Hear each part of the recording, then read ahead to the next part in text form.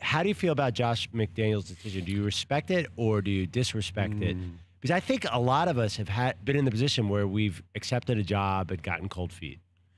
But you brought in other people. You hired coaches. They took other jobs. They have uprooted their families here. Now, I know you can look at what happened with Josh McDaniels and say, well, isn't it better that he didn't go to a place that he didn't want to go to in the first place? But you get this far along, and then all of a sudden, what happened? Did Andrew Luck's shoulder come into play here? Which certainly would for me, but you're going to go back to New England. Is anybody going to offer you a job? If New England doesn't hire you, then it's not going to happen. All right, here's Chris Ballard. He's the general manager of the Colts, and here's part of the conversation, that the exchange he had with Josh McDaniels. I live in a black and white world, Bob. Either you're in or you're out. I didn't want the explanation. Either you're in or you're out. It's not either you're in or out, 100% in or out. Here's a little more from Chris Ballard. He said he had bad news for me. I just said, I just need a yes or no answer. You in or out? We went around for a minute, and he said he's out. And I said, okay, we're going to move forward. I wish you best of luck. Boom. Boom. I don't know if you really wish him the best of luck. I don't think so. Here's Chris Ballard, the general manager, talking about Andrew Luck's health. We feel very strongly that Andrew's in a good place. He doesn't need surgery.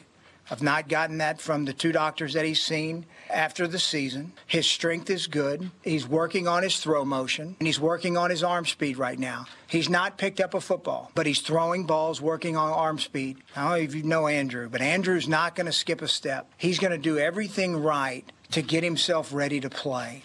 And I'm very confident, he's very confident, that he's going to come back and prove a lot of people wrong.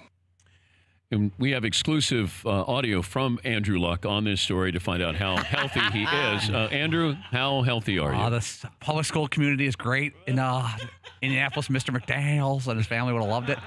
Great steakhouses besides St. Elmo's. Pebble Beach, never been there. Went to school. Go Cardinal, just north of there. Thank you, Andrew.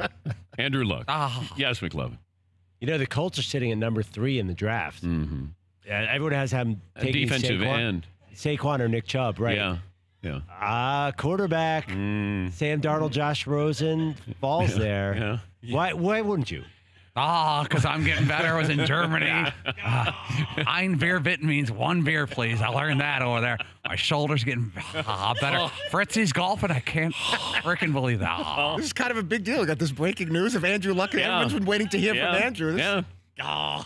We didn't find out if his shoulders. It's getting better, man. You know, like a kid from Stanford, the golfer you got coming up later. He's a good-looking kid. Yeah, that's Maverick McNeely. Maverick McNeely. Yeah. Thank you, Andrew. Thank you, Andrew. Yeah. Yep. Sounds like he's ready to go. That's not actual audio. That was not. We don't want to get in trouble from people. Isn't it crazy? He hasn't picked up a ball yet? What?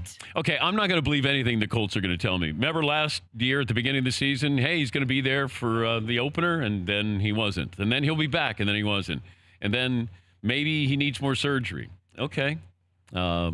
I'm going to wait till I see Andrew Luck in uniform throwing a football before I go, oh, yeah, he's all the way back. For more Dan Patrick Show, tune to Audience Channel 239 on DirecTV or download the Dan Patrick Show app.